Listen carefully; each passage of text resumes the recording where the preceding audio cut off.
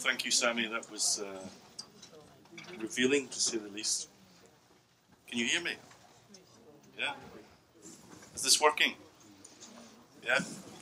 I'd like to invite John Shotter and Harleen Anderson to offer some of their reflections, comments, ideas.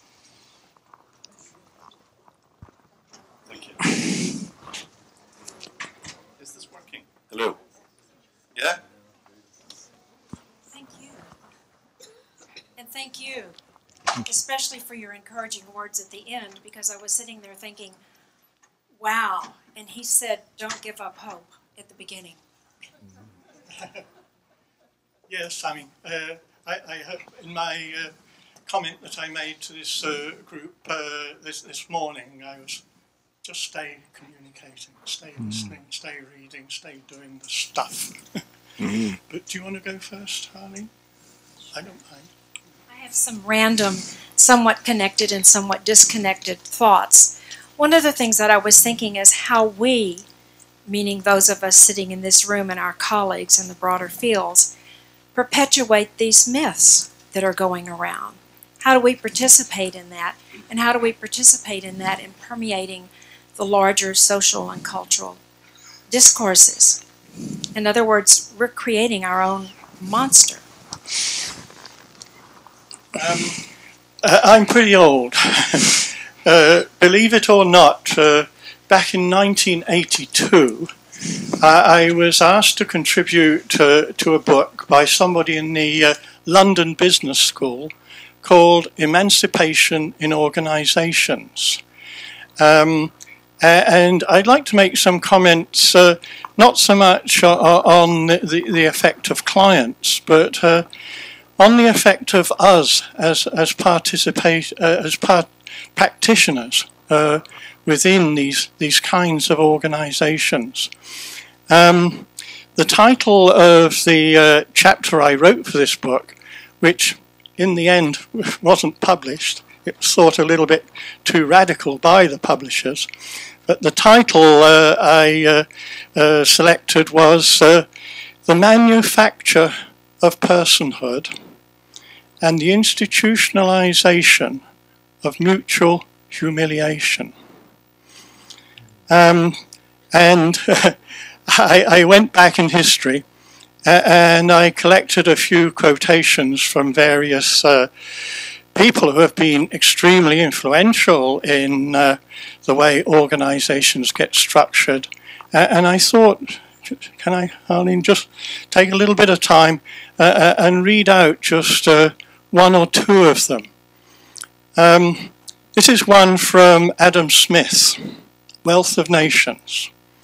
And you know the whole idea of breaking down any complex activity into a sequence of very simple steps. And Adam Smith said, in the progress of the division of labour, the employment of the far greater part of these who live by labour is that the great body of people come to be confined to a very few simple operations, and so on and so on and so on. The man whose life is spent in performing a few simple operations has no occasion to exert his understanding. He naturally loses, therefore, the habit of such exertion and generally becomes as stupid and as ignorant as it's possible for a human creature to become. That's 1773. There was a guy called Dr. Andrew Ure writing in 1835, writing the philosophy of manufacturers.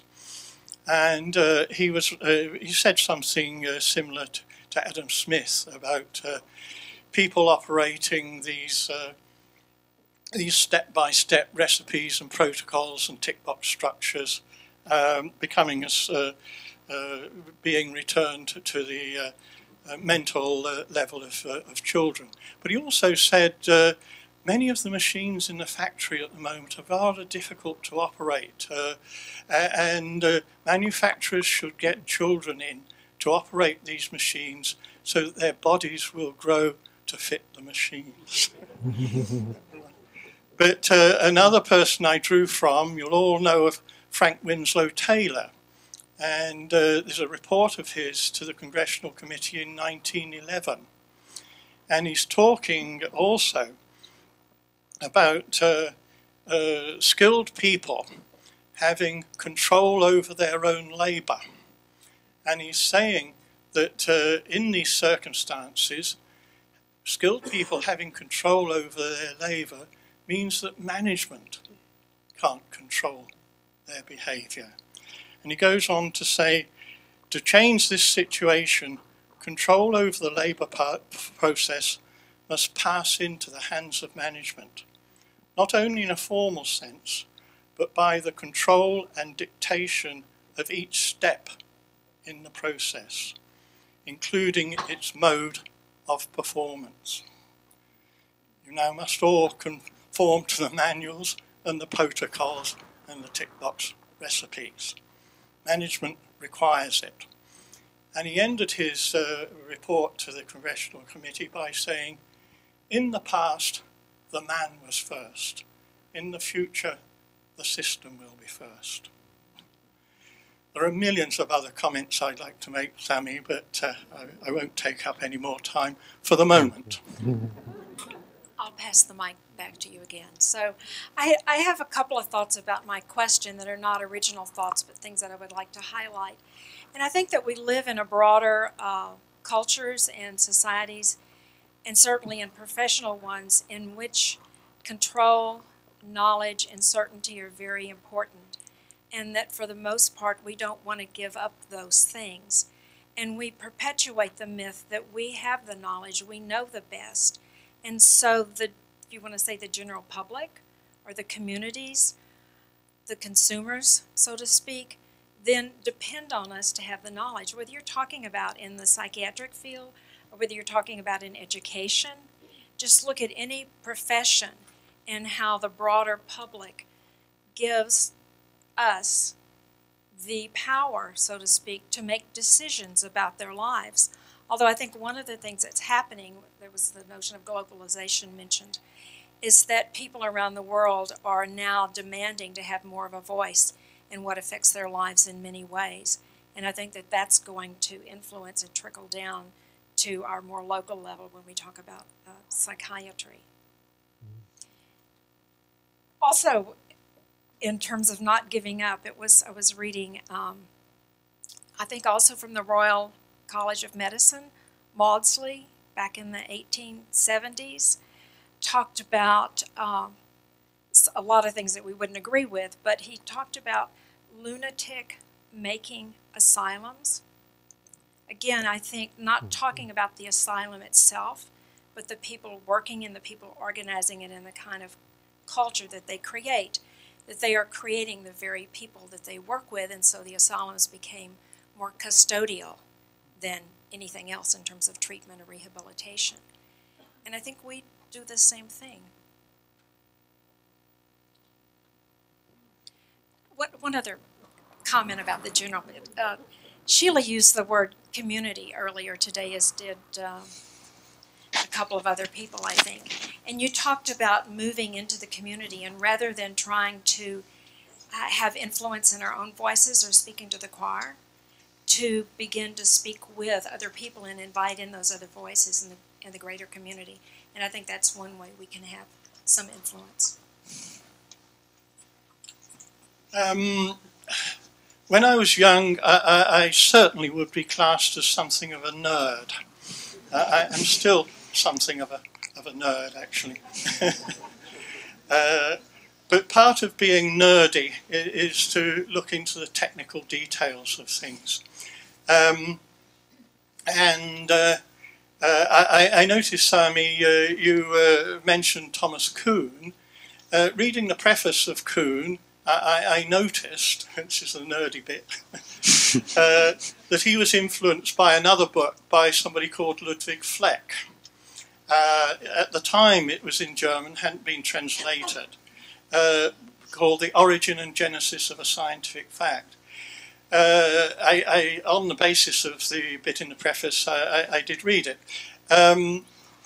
And Where I now begin to think that people like Kuhn are not appropriate models, because Kuhn based all of his what he was having to say about science on experimental laboratory science, whereas Ludwig Fleck was talking about the emergence of the Wassermann reaction in a whole, what you might call, everyday life medical setting, and the whole influence on how that reaction emerged as the standard reaction had a whole sort of historical and social life, which I think is much more appropriate to the kinds of issues that we have to worry about in how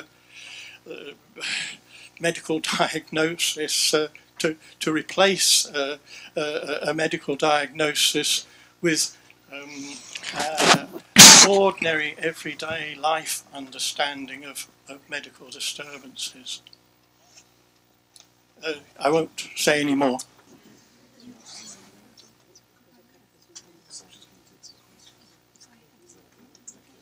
Would anyone like to say something before we round off in a few minutes? Thank you, John, and thank you, Harleen. Thank you.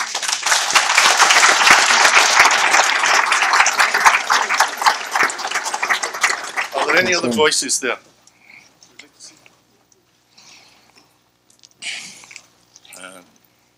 You said NIMH is introducing new research criteria.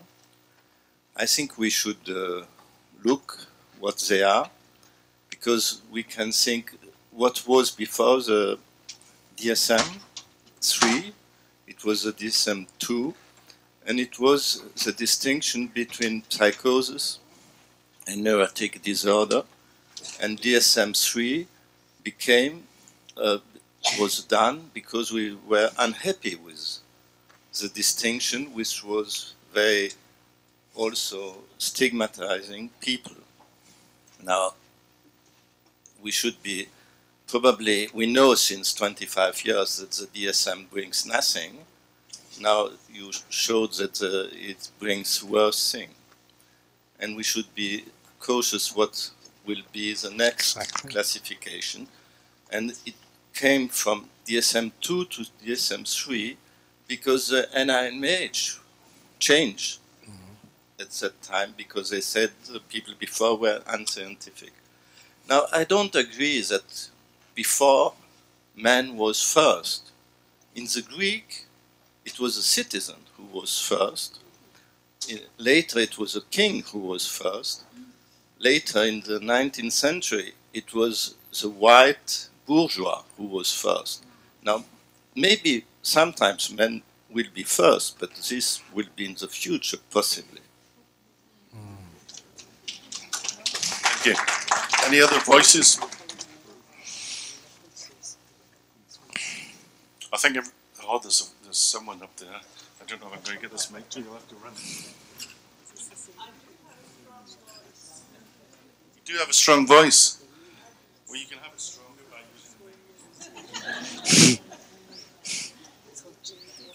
Standardizing protocols for treatment is the way into medicine and the medical practice by the industry. Because if they can get the protocols in, then the drugs follow, and then we all march in tune. So that's big business and big money entering. Thank you. Mm-hmm.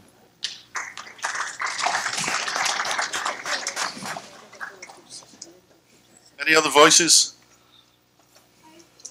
Oh. I just want to say thank you. It made me more, how do you say it, hopeful than I have felt for a very long time. And I nearly also felt for going into figures, maybe, after listening to you. So yeah. Thank you. Yes. They're on your side. Mm. Okay, I'm doing this because Karina's very hopeful and I'm going up these stairs. Someone at the back here. Oh my goodness me. Yes, I have to say I completely agree. I feel very hopeful, and one of the things that I think is very exciting is that it is people within the psychiatry who are rising up and protesting. And I think that's where you guys can make a huge influence and have a tremendous effect, is because you are actually already inside. So if you create the rot and start to spread from the inside, wow, fantastic. We, the hearing voices and everything, will work on the outside. And together we will change. I really felt inspired by your talk. Good. Thank you. Good.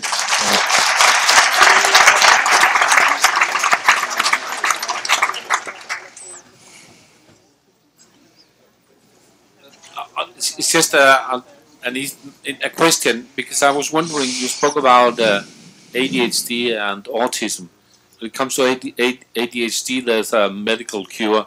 But what about autism? What are the interests between pushing autism as a label? Are there any medication also for autism, or what's it's about? Did you mean, because there isn't a cure for ADHD, but there is the fiction of a specific treatment, although we know it's a non-specific treatment. Are you trying to wonder about where the drivers for autism might come? Because it's clearer to see that the drivers for ADHD might be in terms of the popularization of the pharmaceutical approach. Yeah. Well, kind of this was partly my point why at the start I wanted to contextualize this as being broader than just about making money, because making money is part of this. But the whole process of turning things into a commodity is more than just that. And so autism is an interesting one, and it's been a much more difficult one to critique than ADHD. I've been critiquing ADHD for a long time, and the press regularly come to me and ask me to give a comment on this and give a comment on that, because the idea that there are conflicts of interest is easier to, but autism holds a very high kind of status in some way, because there isn't a particular, although there is increasing use of antipsychotics in autism, particularly risperidone, which is another very worrying trend. But it doesn't have the same status as something that is a lot of money to be made for the pharmaceutical industry. But what has happened is that a whole industry has grown up around the concept of autism. So there are these tests and you pay a lot of money to go on and train to deliver one of these tests. And these tests are fascinating, because at the end of doing this test, which often takes several hours and involves questions and observations and tasks and things like that, the diagnosis is made on the basis of clinical opinion. You still have to, and I mean, it is really no different than, you could still do it in 10 minutes if you really wanted to. So there is an industry, there is a product, and there is a sense of how it turns into people's identity, and people who, there is the National Autistic Society, and there's a lot of money now going into research, and there's a whole industry that's, and as a product, it sells very well in the market. Certainly at the moment, there's a lot of demand for it. I'm going to butt in there and say, I can tell that there's caffeine jitters in this room, and we're going to pause there. But there's one more question coming up.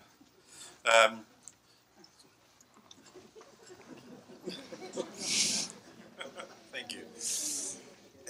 I've been working for 5 years in a psychiatric department where we used to do a lot of biological and neurobiological research.